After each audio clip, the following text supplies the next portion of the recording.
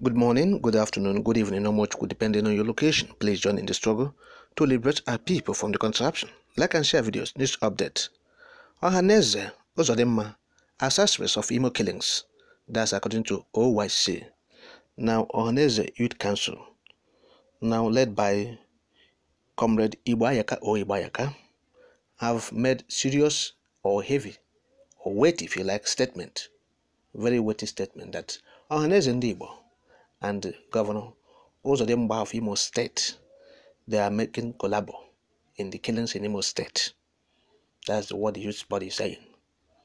Of course, it's no longer news that Governor Uzodinma is responsible for the killings of Imo youths since inception of his administration, or since he assumed office as the governor, has been declared by the Supreme Court.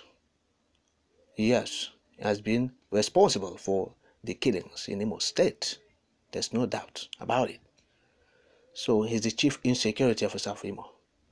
But the youth body is saying now that Ohaneze, led by Chief Iwuanyanwu, they are doing collabo with the Hope Uzodinma government in killing Imo youths.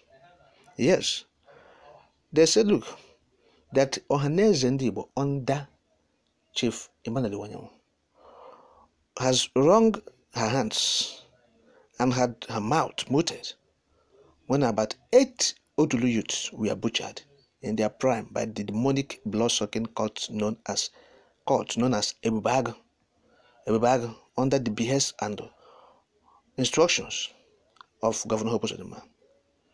The youth body said Ohaneze Ndibo national executives were always basking in the comforts of their homes, sleeping under air-conditioned apartments when over 170 houses were burnt down in Oguta, with over 50 people killed.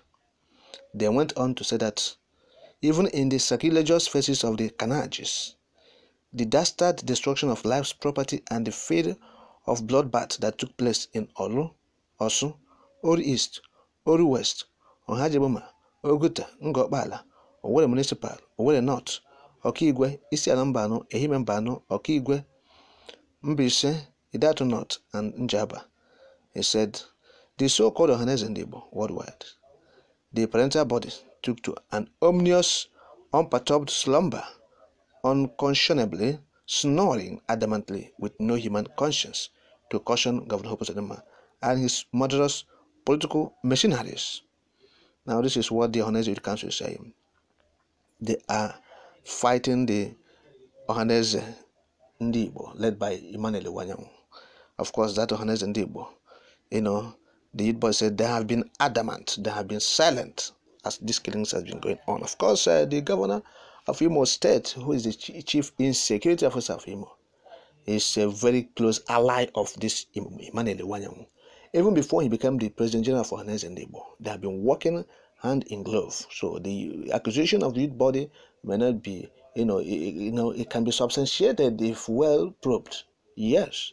So it's even an issue of allegation, okay? Because, like we have said, they are working, they are allies.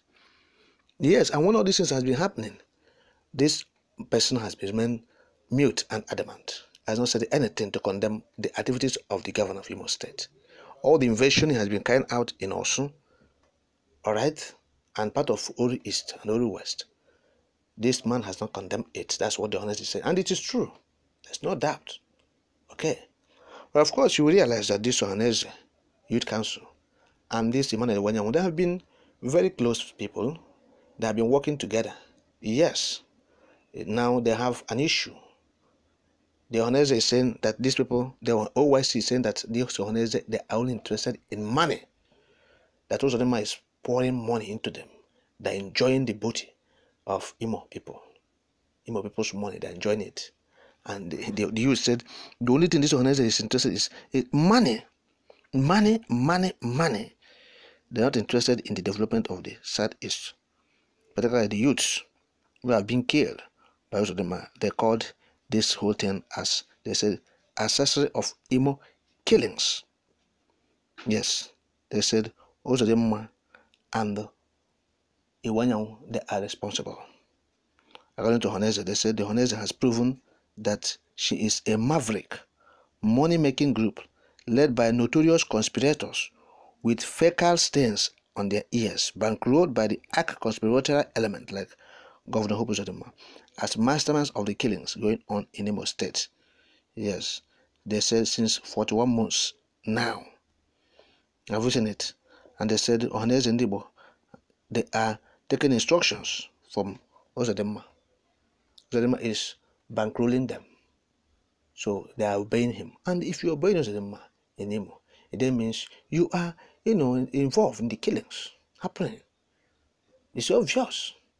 Nobody in Imo or, within the southeastern states that will tell you that it's not aware about the people responsible for the killings in Imo.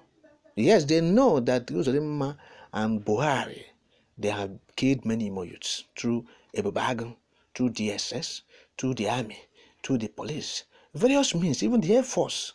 You saw the Air Force bombardment in Osu. Okay? They have left Sambisa, where Boko Haram have taken over, Zamfara State, Niger State.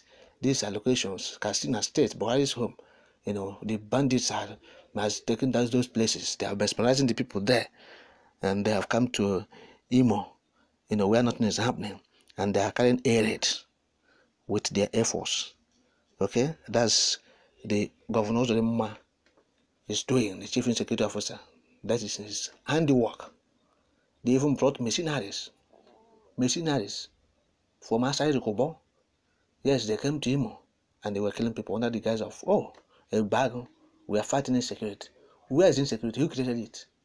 So these are the things the youth are saying. But like I've said before, there have been friends, there have been allies.